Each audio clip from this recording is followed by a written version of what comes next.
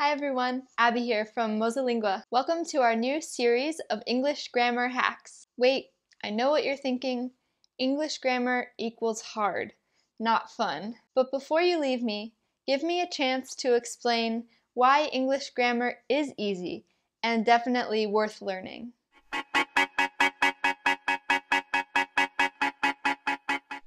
English has some weird pronunciation rules, but the grammar aspect of the language is actually much easier. All you need is a positive attitude towards grammar and an awareness of what makes English grammar easy compared to other languages. First of all, in English, you generally just need to add an S to the end of a word to get its plural form. 1 cat, 2 cats.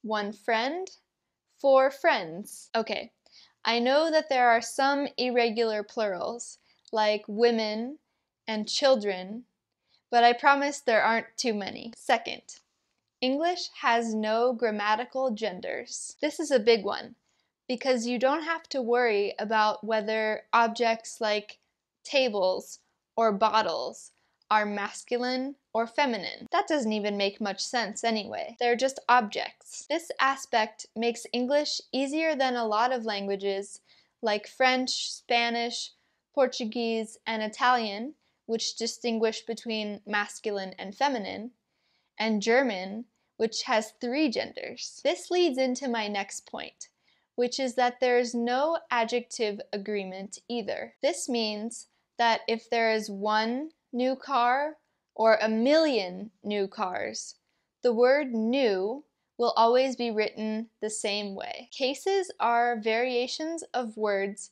depending on their functions in sentences. In Russian, for example, there are 6 different cases, and 4 in German. This means that when you learn a new word in these languages, you need to memorize several variations to be able to use them in different situations. No need for that in English. When you learn a word in English, your job is done.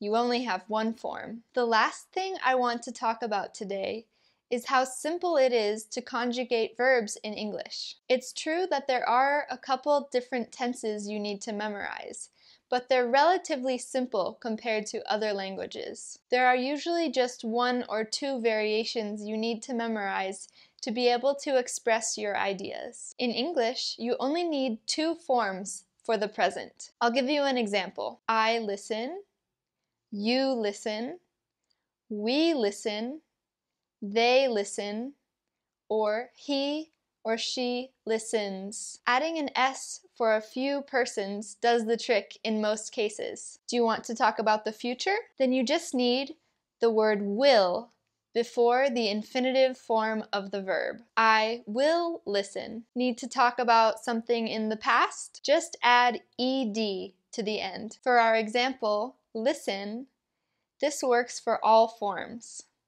I listened, you listened, he or she listened, they listened, we listened. Of course, there are some common irregular verbs, but in an upcoming video, I'll give you a language hack to memorize those in no time. Now, I hope I've convinced you that compared to many languages, probably even including your native language, English grammar is easy. If you want to get a more in-depth look at this topic and practice with some exercises, check out what we've prepared for you below. You'll see that our approach focuses on the 20% of grammar you need to get by in 80% of situations. Before you go, I encourage you to subscribe to our channel so that you don't miss out on the rest of our English grammar hacks in this series. Happy learning, and see you next time!